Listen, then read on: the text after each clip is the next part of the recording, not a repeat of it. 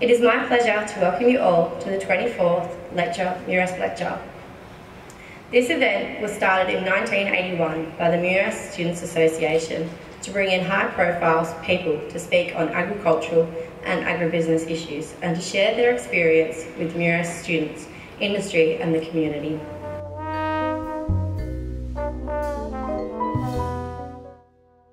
Would like to first of all thank you very much for inviting me up here to speak. It's quite a few years since I was the age of most of the students here,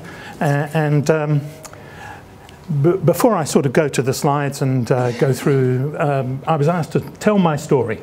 And my story actually started in England, and I thought maybe some of the things that happened to me along the years, I won't go into too much detail because it is rather long, would sort of be of some relevance to the students and give you some insights as to how somebody who was so far away, born so far away from a farm, it wasn't true, who had no knowledge of animals or anything else, suddenly sort of ended up speaking to you today. I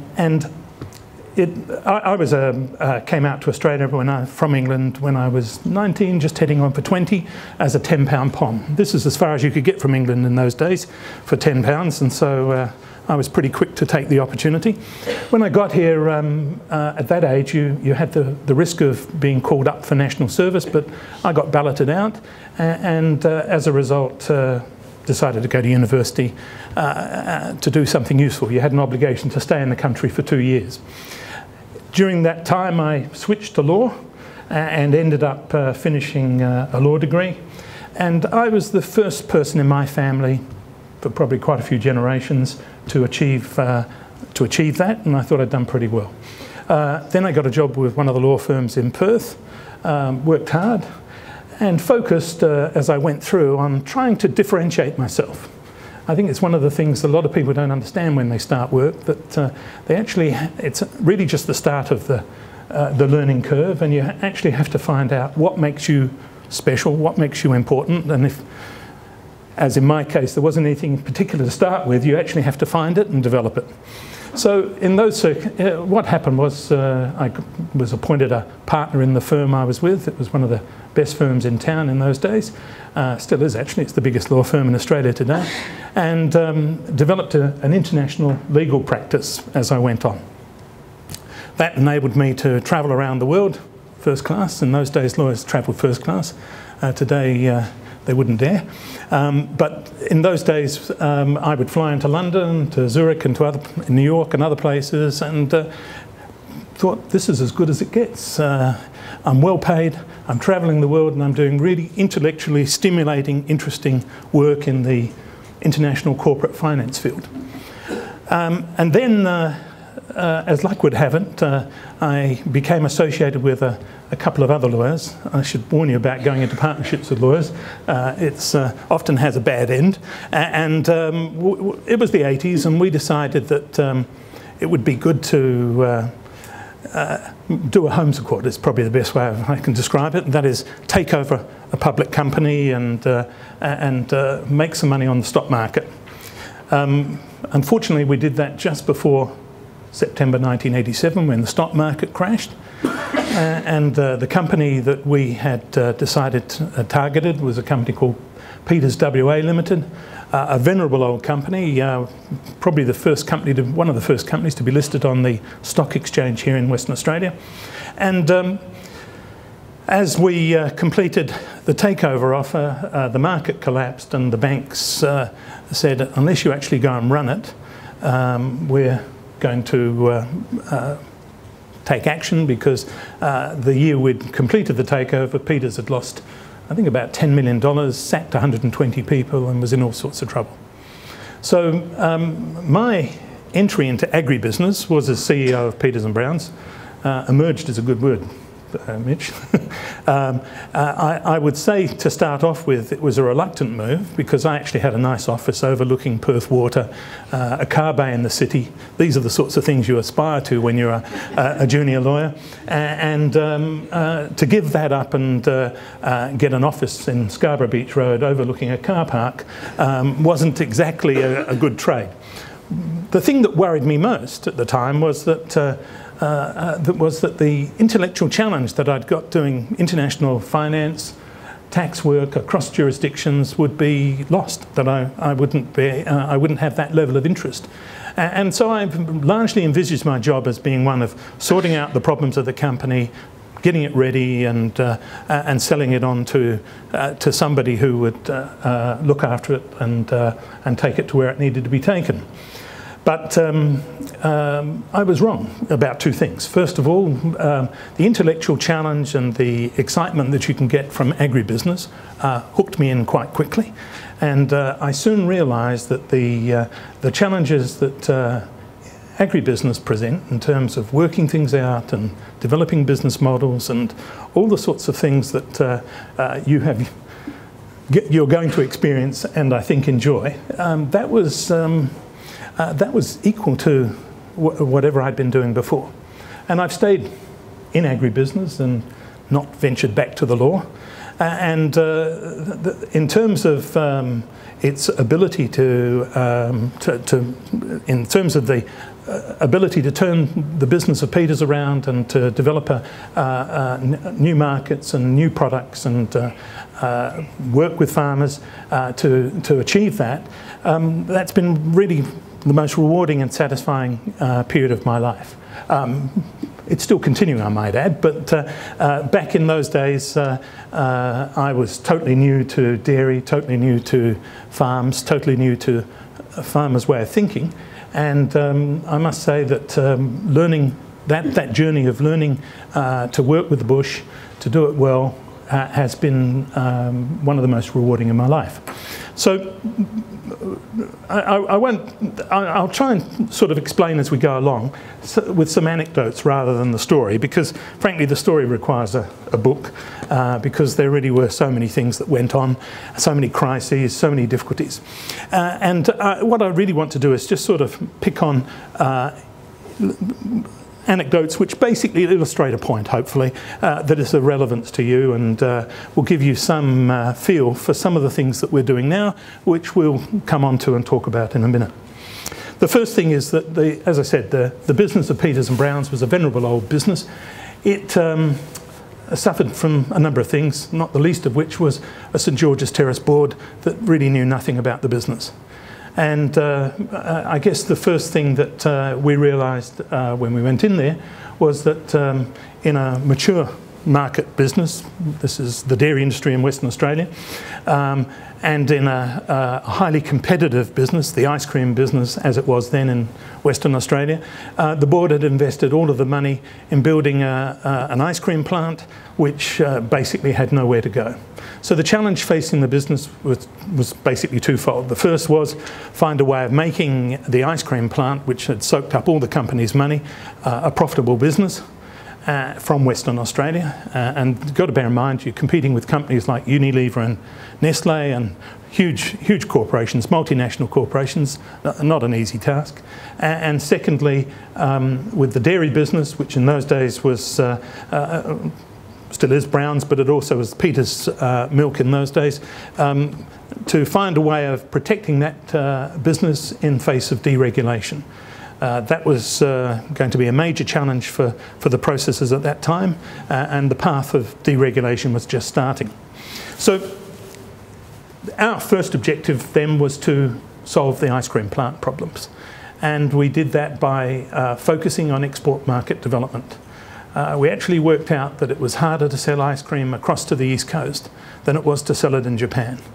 And Peters and Browns became the first company to successfully export ice cream to Japan and actually became the largest producer of ice cream in the Southern Hemisphere. It achieved that using good quality West Australian milk and strategies that enabled it to produce very high quality ice cream. So the first thing it did was basically explain to everybody in Western Australia that you can actually produce from WA products which can be sold internationally and sold successfully against competition from everywhere. That often the way to do that is not to focus on necessarily on Australian markets, although they're always valuable and near at hand, but to often see ourselves as part of the region and focus on Japan and Asian markets. But I want to tell you just a little problem that came about. When we first started talking to the Japanese about ice cream, I calculated how much milk they would require for the amount of ice cream they wanted. And it was the entire state's milk supply for the initial forecast. And they wanted us to be prepared to supply more. The contract that we negotiated at the time initially started off at $100 million. That was the size of the contract, and to show you the impact it had at that time, we were on national television as that contract was awarded. And actually what happened just before we won it, the Kiwis snuck in, and as they want to do, and stole $40 million worth of the contract, which was the supply of vanilla ice cream, which was a blessing in disguise for us, because we got all the hard stuff to do. And as a result of getting all the hard stuff to do, that is the more sophisticated flavours, the more complicated products and everything else, we developed levels of expertise that we hadn't seen before. But in trying to get that sort of milk supply for the Japanese market, even at the reduced level of the contract, we faced a major problem. We just didn't have the milk. But our research had shown that consumers in Western Australia who bought Peter's 2-litre ice cream couldn't distinguish between vanilla if it was made from butter oil and vanilla if it was made from cream, fresh cream. The significance of that was that we were in a position where we could substitute vanilla butter oil in our ice cream in Perth and take the fresh cream and send it to Japan. As a result, we doubled the business overnight. And then we went back to the farmers, having done that and won the contract, and got them to lift their milk supply in the assured contract that in doing so they would be able to sell the milk and you know, continue to benefit from the increased volumes going forward. So this issue of finding a way to beat the scale challenges that come from Asia is one of the major problems facing anybody in agribusiness who looks towards Asia and says this is the market opportunity. We are really a minnow in production. You'll see a slide later in which we talk about Chinese pork production. Now, sorry? Yeah, okay, yeah. One of the benefits of having an assistant. Rabobank here have, there's a reference here to the Rabobank report, which basically says that China has reduced its pig herd by 30%. I think many people will be aware that the Chinese are having enormous problems with environmental issues, food safety issues, and increasing demand. I mean, pork is actually the most widely consumed protein in the world, probably close to chicken, but the Chinese make the difference. So if you reduce their herd by 30%, it's a massive change in the world, in the global supply position. To give you an example of what it means, to replace it is equal to the entire herd, the entire supply of the US and Canada, which we've always thought of as enormous pig producers. So when you start looking at these sorts of scale issues, finding clever ways to punch above our weight becomes one of our highest priorities. And I'll talk more about that and how we sort of seek to go forward with that. But you know, that first issue, the development of Asian markets, the focus on Japan. I know everybody talks China these days, but I'm actually very much a fan of dealing with the Japanese market. It's the toughest market, but it's generally speaking one of the most reliable, and they keep their word. They don't copy everything you do and try and cheat you. And that's not for publication, Peter. I might get a Chinese customer one day. So, you know, the fact is that you have to take these things into account when you're planning businesses and developing businesses. So let's go on to look at the presentation, if you go at the beginning, Adam, and let me just sort of tell you about Milne Agri Group first. First of all, it's a private, family-owned company. I should preface it by saying I sold out of Peters & Brown's in 2002 and resigned as managing director and took what was the Agribusiness group of Peters & Brown's, which had been sold off as part of a plan to float Peters & Brown's, and I repurchased that basically. That involved doing a deal with Rural Traders Cooperative to get back assets that had been sold to them, which at the time enabled them to repay a whole load of farmers' money that were owed.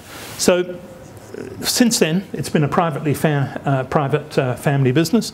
We're a family business. My son's in charge of business development. I have another son who's in charge of computer systems, and another one who's a daughter who's my oldest daughter's a lawyer and also works in the company. We pioneered at that time free-range chicken farming. Sorry, was that? Okay. What happened was, as I left Peters & Brown's, I realised people didn't trust big food, and that animal ethics and animal welfare were becoming increasingly important issues to consumers. And from my point of view, frankly, I'd made enough money to not actually feel that I was going to earn any. That I didn't feel I ever needed to earn money by exploiting animals, and I don't think that's inconsistent with the bush, but it's certainly been a key tenet of our business. Just before you go, I just want to talk about the others. We also had pioneered, when I was actually at Peters, free-range pork production. So what will to many seem like an overnight success story, because the pig business has really taken off in the last few years, was actually started in the early 90s, and I thought then and still think today that Western Australia has enormous potential as a producer of pigs, and it has the ability to do this, to operate in respect to one of the major proteins in the world, and to do it with differentiation, with a point of difference. And finally, of course, Milne Feeds. Milne Feeds is actually where I started in business in 1987. It was the first company I acquired, and Milne Feeds had been through a bit of trouble in its time with RTC, and since reacquiring it, it's been repositioned as a major supplier of ruminant feed in Western Australia, including the investment of some $8 million in developing new technologies which are used to feed quite a few lambs in Western Australia, and certainly a lot of cattle as well. So, go on to the next one. Before I do move from the slide, unfortunately something's gone wrong with the lines on the graph here, but what that side of the slide showed, it's an APL extract from an APL report, which shows that within Australia the supermarket chains driving down the price of chicken are now trying to take extra profits out of pork and out of beef. At the same time, of course, they're constrained in terms of what they can do in respect to those products because of the limited supply that's available. So we're a beneficiary of that in respect to pork at least, and because we have a differentiated product, a free-range product which has a significant point of difference for most consumers, even though they are cutting the price of chicken to very low levels, it's on the commodity chickens, and as a result we're not significantly impacted. But the outlook in both pork and beef is for very strong growth going forward. Sorry, just go back. Free range is easy to claim, hard to achieve. There's a reason why people fudge it. It's because it's not easy to do. And I think one of the key differences between us and the other people that claim to be free range is that that's all we do. We actually don't produce intensive, we don't engage in intensive animal production at all. and fundamentally the right of an animal to move and to enjoy a normal life as far as practicable within a husbandry system is really fundamental to everything we're about as a company. As I said, you're a bit quick there. Yeah, just in terms of our pork production system, I won't go through all the detail of it with you. As I say, it will be available in the slide, but fundamentally the industry has got together and formed a standard called APIC, which is a serious standard, and we are probably one of the few producers in the country that can meet that standard. One of the problems that we're getting with standards is that they're not getting necessarily, it's not fair to say they're necessarily corrupted, but they're getting blurred. RSPCA certified us as the only free-range chicken producers in Australia, the first in Western Australia, at the start of their decision to move into certification systems. But more recently they've decided to certify the husbandry standards in intensive production and not to certify free range.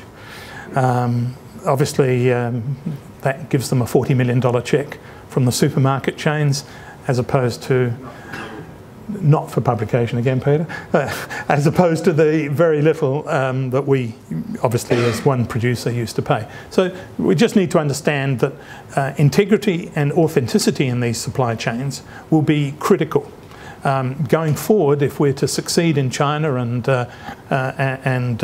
Japan and other markets, some form of valid certification is going to be vital. At the moment, I think Mount Barker Chicken is a trusted brand and consumers rely on our position, but it's very hard to tell somebody in Japan where Mount Barker is, and there's a role for government in these areas in making sure that misrepresentation or provenance is not easily abused. This term provenance is really quite an important term to us. It's the system of production, it's the I'm not sure whether it's a term you focus on in your course, but it's something that everybody should be well aware of, because this is the differentiation, the point of differentiation for food manufacturers and for primary producers. This is where we've got to try and focus our efforts to find ways of developing provenance for our products, and in the same way as the French do with their appellation contrôlée. Excuse my French, it's probably not very good, but you know what I mean. The name Champagne and the other names, we have to look to do the same for Western Australia. So these are some of our pigs. We started off, look, free-range pigs are not easy. Pigs are an extremely destructive animal from the environmental point of view. You really do have to work it hard to... Thanks. You really do have to work hard. It's taken many years to develop a system that works not only on farm but also for the farmers, and we've now achieved that. There is a landline clip which actually looks at our farms. It's, I think if you Google free ranges and pork, you'll pick up the landline story, and it's useful because it shows a family farm, a family getting back to a farm, being able to get onto a farm and set one up because they're doing free range pork under our production model. Free range chicken involves a higher capital investment, but it certainly is also one where we work closely with growers, and there are significant differences between our production model and others. These are the latest version. Look, it's not a... You don't develop these systems and that's it. You actually continue to evolve and improve them. These are, unfortunately you can't see the full building here, but this is a movable coop. So we actually are able to ensure that the chickens for most of their lives don't touch concrete, they're on litter in a coop, and we maintain the animal health by moving the coop and basically then removing the litter, and in this way we're able to keep the health status, avoid the use of antibiotics, and deliver our promise. Just before you go, there's one more. just down in the corner there, look, I'm sorry it's such a poor picture, but that's a picture of our products in supermarkets. It's not enough to just be producing the animals effectively on farm. You've got to then be able to take it through to something the consumer wants and needs. And you'll see as we go forward, sorry, there's another shot of the chickens and another one. This is what I wanted. This is so we've taken the original concept of just simple free-range chicken, which you cook up, and we've turned it into a convenience food. Chicken was always a convenience food because of its relatively short cooking time, but that's not enough for today's consumer. You've got to put the sauce with it and say press here and it will be ready. So we've done that with a significant investment in our facility at Rockingham. There we've built a ready-to-cook facility, and for example, last year it grew in sales, grew by 35%. And for this coming year, we've just secured another supply contract, which is worth $15 million for this year. So we'll get another 35% growth this year. So fast-growing segment of the market. Again, what's the benefit? It's not just that it's selling chicken, it's differentiated. It makes it harder for somebody else to copy your product and say, ours is the same, but it's cheaper. This is key to marketing. So the Rockingham plant takes us to a new level, and we're investing another significant amount of money in that plant this year. So we see that we see that as the way into Asia as well, because as you produce these sorts of products, you get the opportunity to add shelf life. And a product in a marinade lasts longer than one that's just prime meat. So there's a reason beyond just the local market, and we supply these products across Australia. So one of the questions I was asked when I was initially invited was to talk about a joint venture we'd formed with Hancock Prospecting, which has since been dissolved.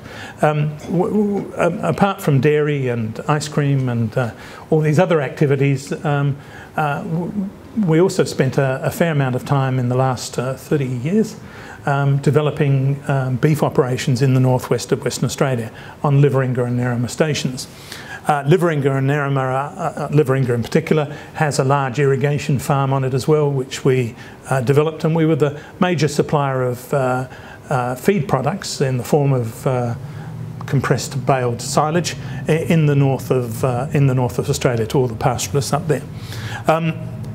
Our business plan for that is still something that's relevant. We've, as I said, sold our interest in the stations to Hancock, but we are still keen to see the development of the business model that we had been pursuing, which was to use the northwest as an incubator to produce young cattle, to then truck them south, and to adjust and finish them in the southern pastures in the off-season for the north and the on-season for the south, and then take them through southern processing facilities and onto export markets. I'm not a great fan of live export. Again, don't want to publish that.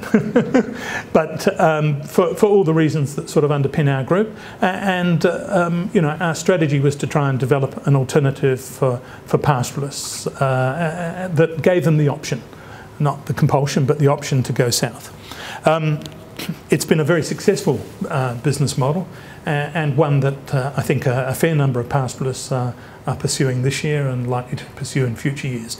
The stimulus this year is obviously the dry conditions up north, but in future years I think many of them are going to find that this actually works. So it's just another example of developing a new business model and trying to change the rules to in this case, reduce dependence on Indonesia. Whenever I looked at the Indonesian market, I thought it's a basket case, and anybody who invests on the back of it is taking unnecessary risk. So it's an option which we're still trying to develop. And next week we launch our beef range. We have actually had a beef range under the Liveringa brand, but we've sold that with the stations, and we'll be launching it anew as Milne Milne Pastoral Co. And what we'll be doing with that is, again, value-added, innovative products and looking for differentiation. So I was asked to sort of tell my story, and that's a bit of it, and to also talk about a vision, how I see WA agriculture. I won't say it's my vision for WA agriculture, I hate the word vision, but I'll tell you how we come at the issue. The first thing is we need to start with the basics, and you know, one thing is for certain is that agriculture's been around for a long time, and obviously will be around for a lot longer. And the guiding principle has always been that there's the tree and the fruit, and we can eat the fruit, but we've got to save the tree. But it's more, that's a metaphor. It's more than about the harvesting of apples. That's actually a metaphor for the whole business of agribusiness in terms of its achieving sustainability for business systems. And in a talk I gave at UWA, I suggested that all of that imagery is really just referring to an agribusiness supply chain. And I suggested that we should call these trees agri-trees. And the reason for that was, it wasn't just a semantic choice, it was because a tree represents something which is in the earth. And one of the key differences between agribusiness, obviously, and everything else is we're dealing with the land. And with the land goes cultural, social, as well as economic connections. And as a result, you can't just look at it as a manufacturing system or a production system. The agri-trees we have grown out of history and our isolation and our need to find export markets. I mean, Western Australia's done remarkably well in my view. It's produced a phenomenal wheat production system, which is, I mean, we can all see what the harvest is going to be this year if we need to have any doubt in terms of our productive capacity, but there's a lot of other examples too. And they range from sort of chia up in the Ord to, you know, I know they've had difficult times, but the tremendous success of our wine industry. And so there's been this history of innovative development of agri-trees in Western Australia. But the really large ones have, generally speaking, come about as a result of protection, you know, the regulation of exports of grain and things of this nature, the establishment of CBH and these sorts of organisations have enabled scale to be achieved in WA. But that scale is in a limited number of areas, and you know, we're really facing another generation of opportunities when you look at the sorts of supply dilemmas we're going to have in going into Asia. So as I was explaining earlier with the example of the Japanese milk, the Japanese ice cream and the milk demand, you know, it's very difficult to get to that position, and we have to take into account that since the advent of the competition policy at a national level, we really don't get the advantage of states being able to step in and regulate an industry and cause it to become strong and successful. So, where livestock are concerned, though, I was listening to a guy called Copley yesterday, Greg Copley. He's a strategist, West Australian guy who is now a leading sort of advisor to the US governments, based in Washington at a thing called the Washington Institute. He's a strategist. He's a bit right-wing, but he was making the point that much of the disruption and dissension that we're seeing within the world with the sort of rise of Trump, the British Brexit, and these sort of unexplained things that we're sort of wrestling with at present, he was arguing, I don't say I necessarily agree with everything he said, was that this is because of a divide between what he called the urban and regional communities. What he was arguing was that there's a difference in thinking, and he was suggesting that urban communities think short term, regional communities think longer term. And you know, my experience would be, and be interested to hear your comments, that generally is the case. We're working with production cycles which are significantly longer in business, and families are investing in farms with significantly longer time horizons in terms of their children and grandchildren than people in the cities. And this is part of the reason why we have a disconnect in terms of the issue of animal welfare in some instances, because urban people, generally speaking, aren't part of the production process. And so they start by thinking in terms of general philosophy, which is, you know, thou shalt not kill, I guess, is one of the fundamental principles we have, and they then don't have too much difficulty when they've got a full belly in extending that to say thou shalt not kill any sentient being, and an animal is undoubtedly sentient. So our problem with them is that those of us that are in regional areas or in the country who are producing livestock are actually involved in the production system. We don't start off with the a priori assumption that that you don't kill. We're actually in the business of producing livestock. We start off with that assumption, and then we engross onto that the requirement that the animal is treated fairly, humanely, if you like. It's not really the right word, but it's the best one to use. That it has a normal life, that it is not oppressed and stressed. And those are good practices for us as farmers and producers, just simply because they enable us to ensure that the meat's the best quality. Anybody will know that a dark cutter in an abattoir comes about because of stress on the meat, and that's very much the principle upon which we run our business. We look to lower or eliminate stress as far as we can. We can't eliminate it completely because predators, noises, all sorts of things will cause an animal stress, but we can certainly fine-tune our production system and ensure that it minimises the risk of MAG's been involved, I suppose I've been involved in a lot of agribusiness one way and another, and the red is where we still are, and the black is things that are in the past. And I thought it might just be interesting to just see the scope of it. One of the first businesses I was involved in was Clover Meats, which was one of the large abattoir operators here for beef, mutton and goats. Milne Feeds, of course, I started there and back there.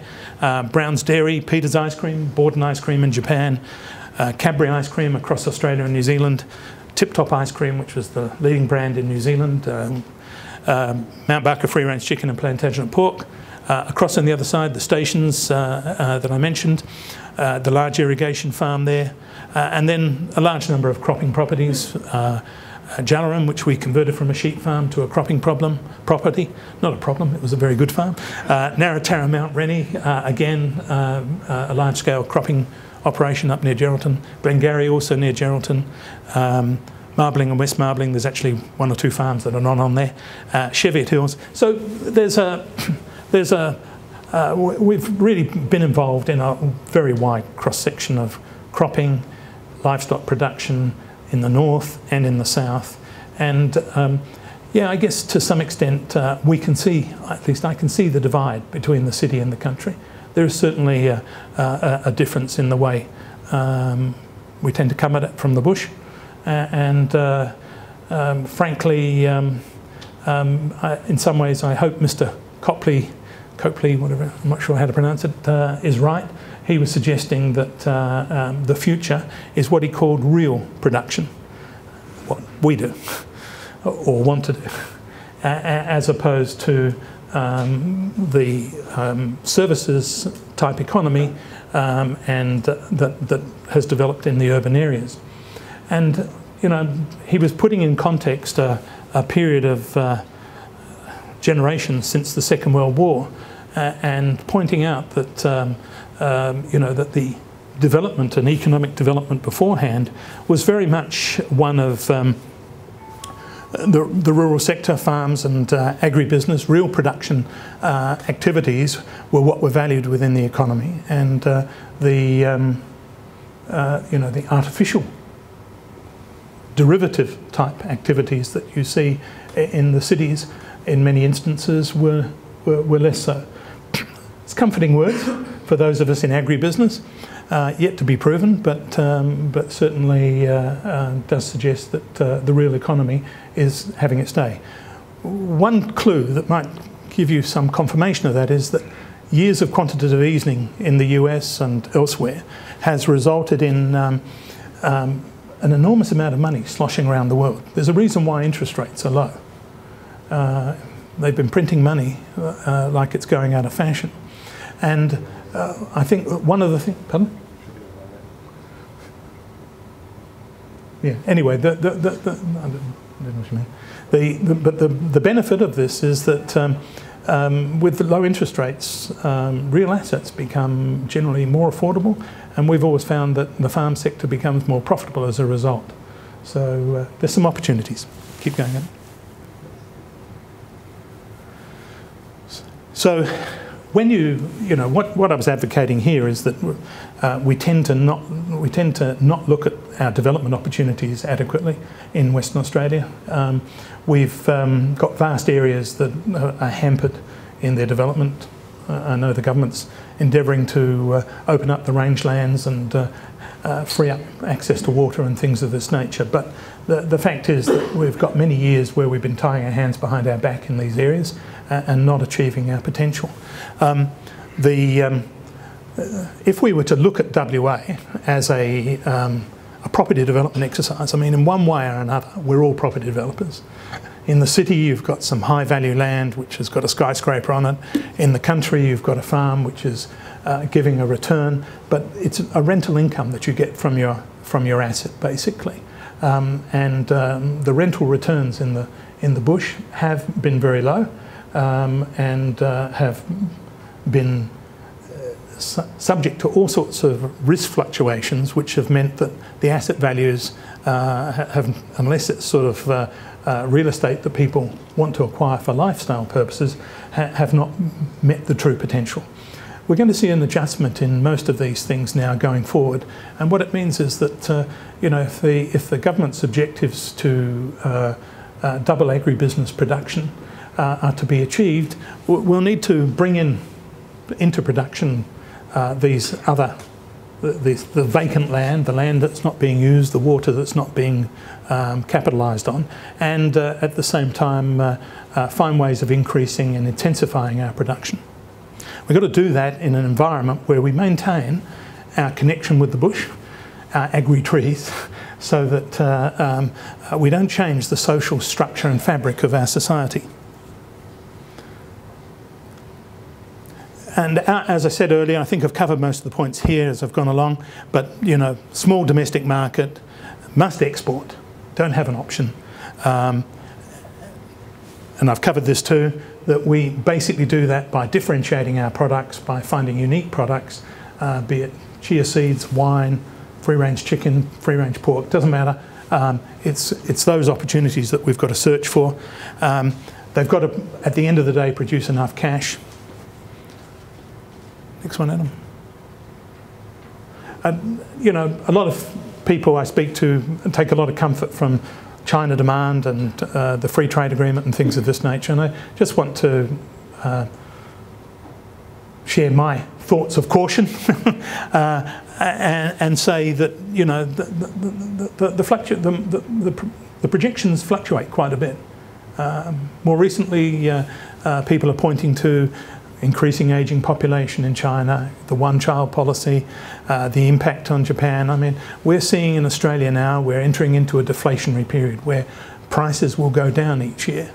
The supermarkets are driving it at the moment, but fundamentally, if that becomes endemic in the economy, I can remember being in Japan where every year we went up to supply them, and they basically had to see a price reduction each year in order to continue the business. And finding ways of doing that is very much a challenge, which we're all going to face.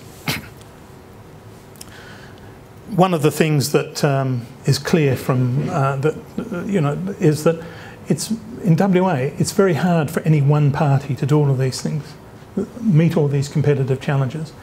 We've got to become more cooperative. We've got to work together. I'm not advocating cooperatives. I have a lot of problems with them, frankly, but we've got to find ways of cooperating to achieve scale and benefits. For example, we're looking to export product into Hong Kong. Initially we don't have enough, but we can form a logistics arrangement with other companies in Perth that are exporting there already, get a full container instead of a part container, and change the economics of the exercise. So there's those sorts of opportunities, but there's many other areas where this sort of cooperation is worthwhile. So let's just come on and talk about MAG's focus and what we're trying to do.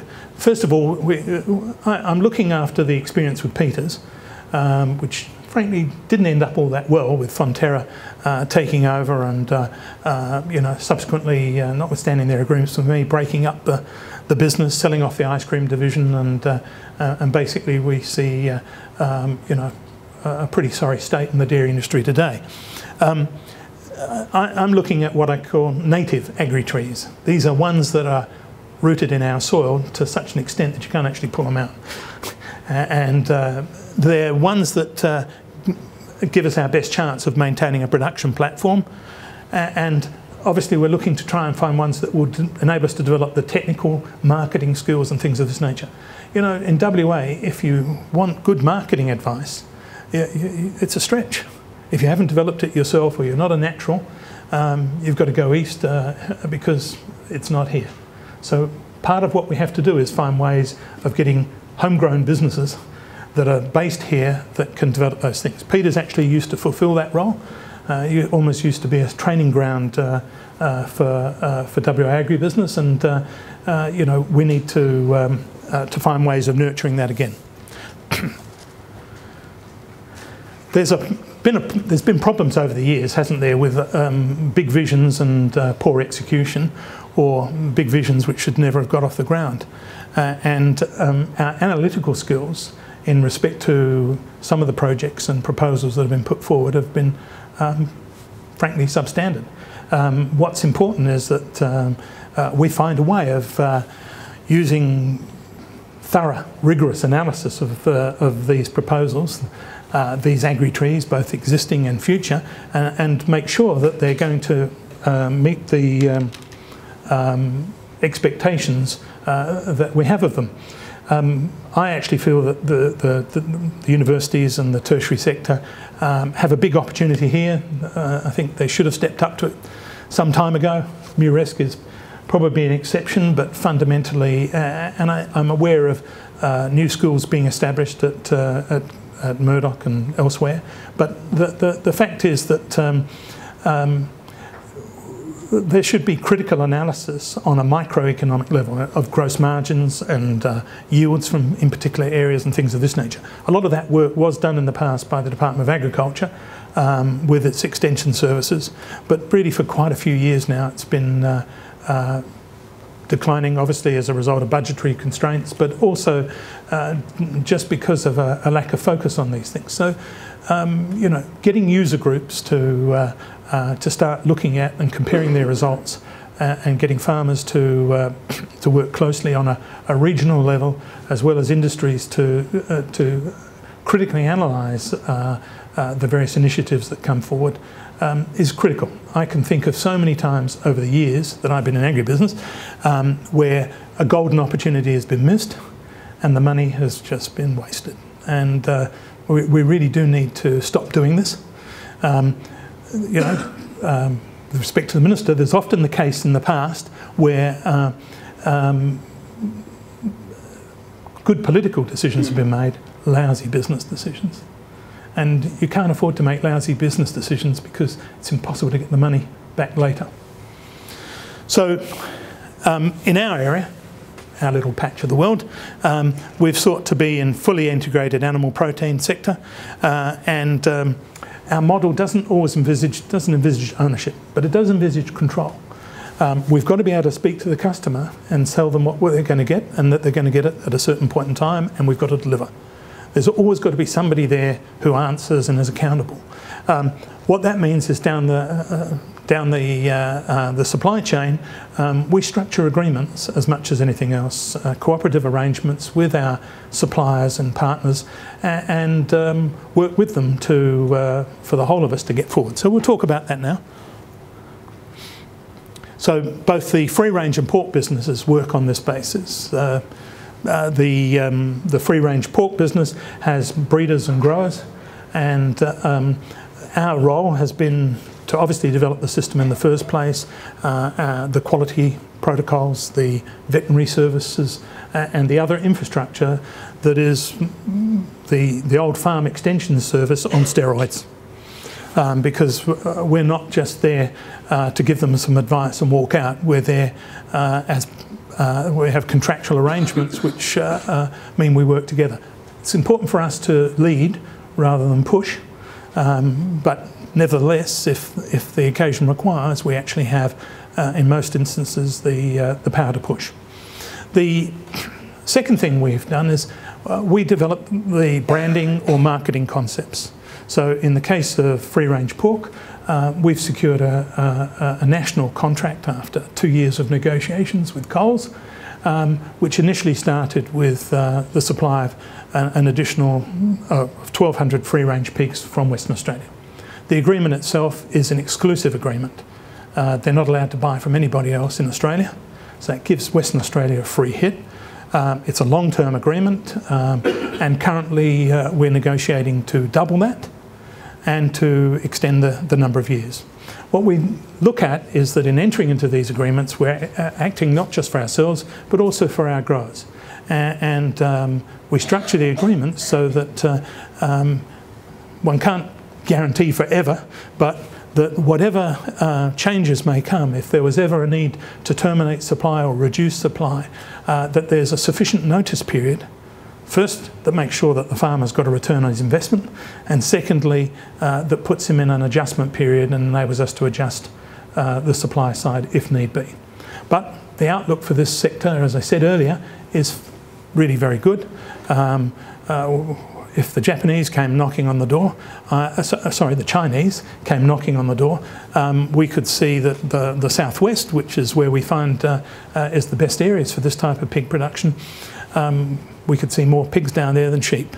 As it is, on current projections, we're going to end up with probably 150,000 pigs down there in the next 2 years. That's our plan.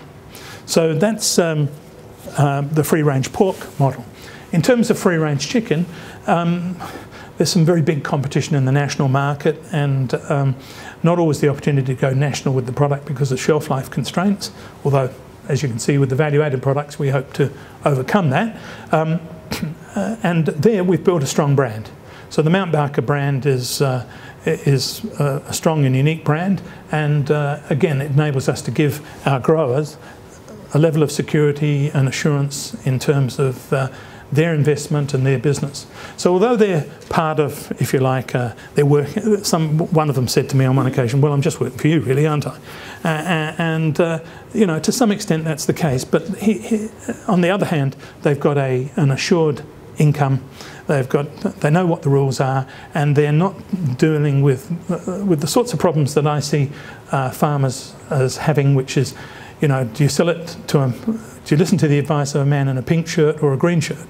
You know, fundamentally, how do you know he knows anything about it? He hasn't actually got any money invested in it. He's not there, not worrying about whether he's going to get an order from you next year. It's very much important. It's very important for farmers to develop mechanisms for accessing the market that give them some level of control, and that control. As I said, I've got control on them, they've got control on me. It's a two-way street. I think I've probably covered most of that. And I'm sorry it's text. I wasn't sure I remember it all. But let me just finish by saying that the future for WA agribusiness is really very bright if we can get round these things. You know, we're looking though we should be selective. I mean, farmers tend to be selective on the basis of, well, will it give, you know, an above average return? You know, anybody can sell it for nothing. The question is, can you sell it for a price that really makes a profit? But they should also be thinking about what adds to the fabric of our society. And one of the strengths, I think, of this, of the free-range chicken and the free-range pork model, and the reason why I focused on it to the exclusion of Milne Feeds, which is also a very interesting and successful business, is that it populates areas. I mean, we've got these, you know, in grain, in our cropping operations, we're looking for scale. You know, what's the best deal you can do? Buy the neighbour's farm, put more paddocks under crop. But what's the consequence of that? Well, we've got vast farms, and they become what I think of as people deserts, because the small towns disappear, and you can't get enough children for the school or even to keep the shop open. So that how do we overcome that? Well, we obviously can't stop the march of progress in terms of cropping and even some of the livestock operations, but we can look for these agri-trees which can infill. As a result of the pig production model, we've got something like, what, 20 pig and chicken. We've got 24 farmers on farms in rural areas around Mount Barker and in the Plantagenet region. We see those numbers doubling or trebling going forward, and we don't really see any limitation to the growth as long as we can maintain the differentiation of the product and meet the consumer's expectations of free-range, healthy products.